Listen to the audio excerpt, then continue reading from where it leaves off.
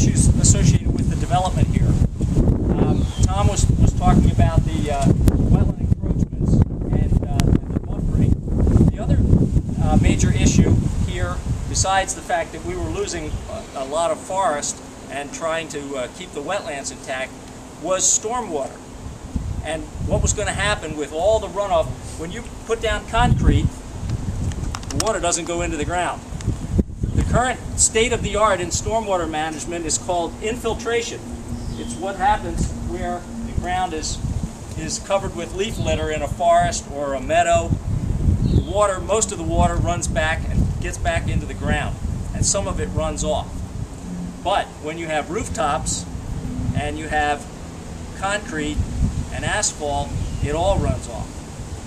So you have an issue of volume, flooding, flood control, but you also have a water quality issue. Runoff that comes from surfaces like this and lawns where you're fertilizing tends to have higher levels of phosphorus and nitrogen in it.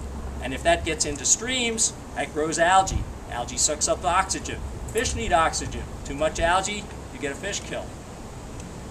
So one of the aims was to address water quality as well as water quantity. Now, at the time that the development here was approved, New Jersey hadn't quite caught up to the state-of-the-art in managing water quality.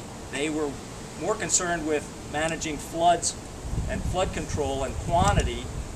And so we were aware of some techniques to try and address water quality, and we, through the planning board being supportive, were able to get the developer to include some of these measures to address water quality.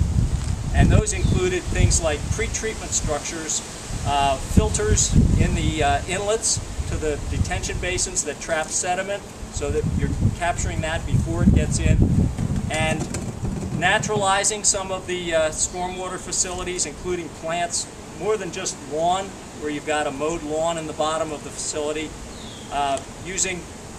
There's a pond at the bottom at the entrance down there.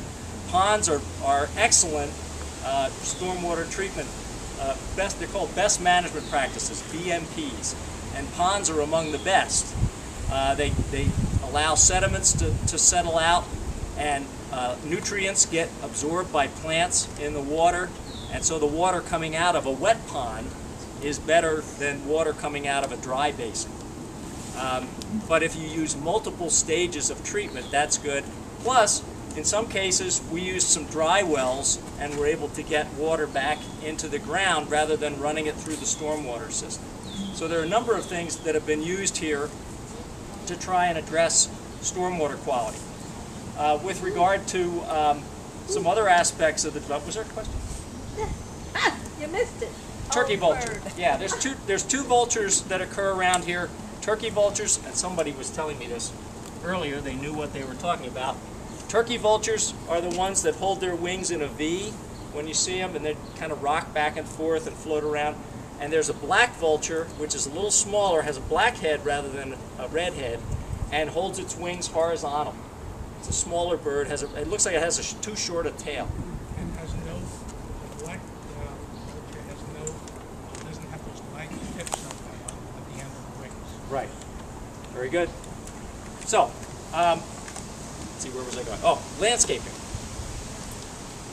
Close to the buildings, you'll see a lot of things that you might associate with if you grew up in a suburban environment like I did, or in the city.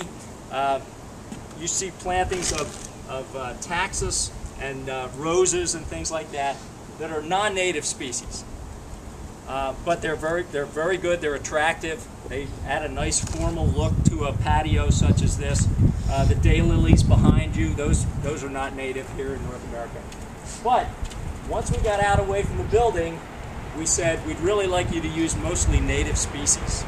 And so out in the parking lots and many other places that are away from the buildings a little bit, you'll see more native plants being used. Service berries, some dogwoods, some shrub dogwoods, viburnums, things like that. We also did, a couple years ago, just before the project was finished, there was some impact. Yeah, those are turkey vultures. You can see the red head.